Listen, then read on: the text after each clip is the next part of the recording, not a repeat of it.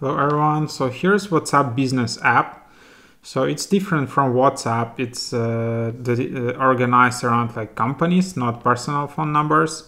So you can just use your company phone number for this app.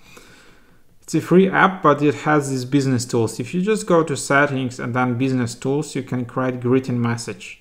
So just tap send greeting message and then you can select like a welcome automated message, so you can to all the people who text you, like, and then you can select audience. So you can, if you give access to your contacts, you can select that, and then you can select the message and then just tap save. So let's check out if it allows like link.